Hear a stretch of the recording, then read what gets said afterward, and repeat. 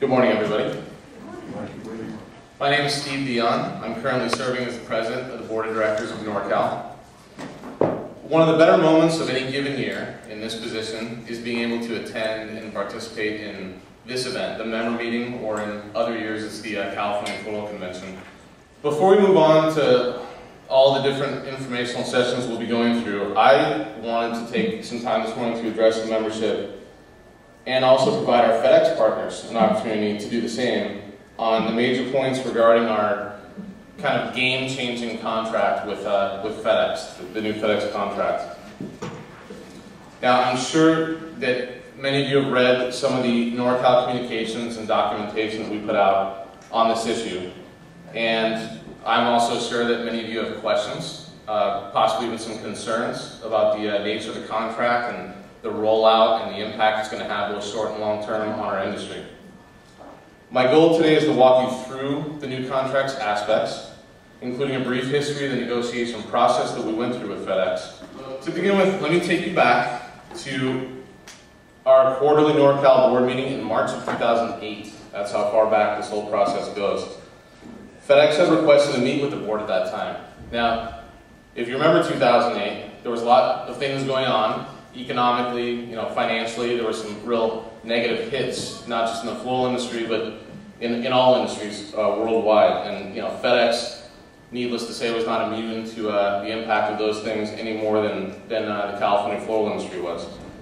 Now, Pete Leary attended that meeting. Pete's with us today, and I'm calling you out on this, Pete, because you were the man chosen to deliver the message that day.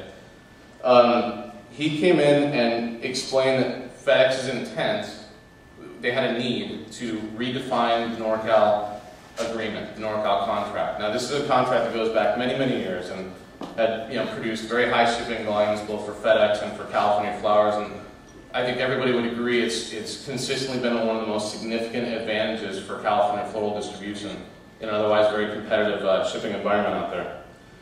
So what Pete explained to us is that our shipping volume as an association had declined over the years from a peak of $27 million annual net to currently $7.1 million annual net, which is a huge drop. Now, it would be a conversation for another day as to where those numbers exactly came from, but we'll accept them for the purpose of this conversation today.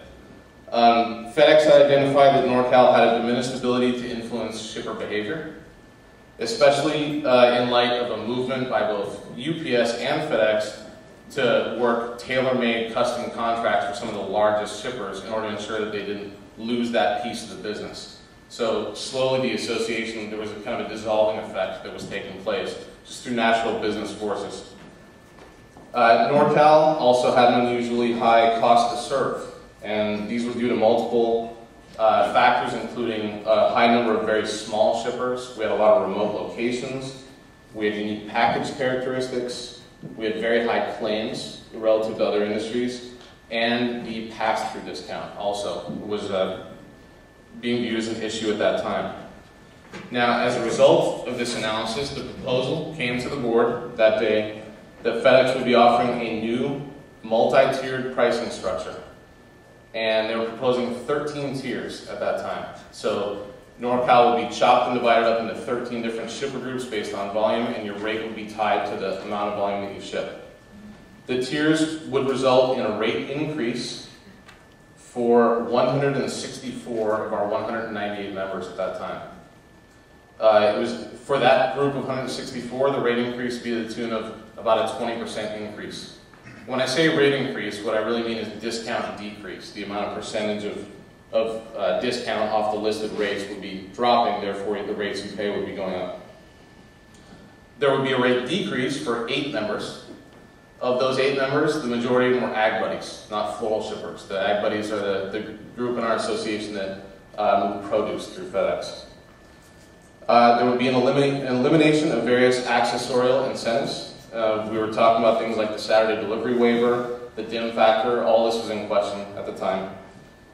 There would be a waiver of the service guarantee, which means late shipments would no longer be guaranteed according to the FedEx listed policy. And the big one is there would be a complete elimination of the pass-through discount. So now imagine for a moment sitting on the board at that time coming to the end of this meeting, I think we stuttered some sort of response like, thank you very much, and talk to you soon. And at that point, the board decided we need to circle the wagons. We need to come up with a solution. We need to look for a win-win, because this is clearly somewhat of a catastrophic development for the California floral industry and our relationship with FedEx. So what we did is we went out and recruited some help.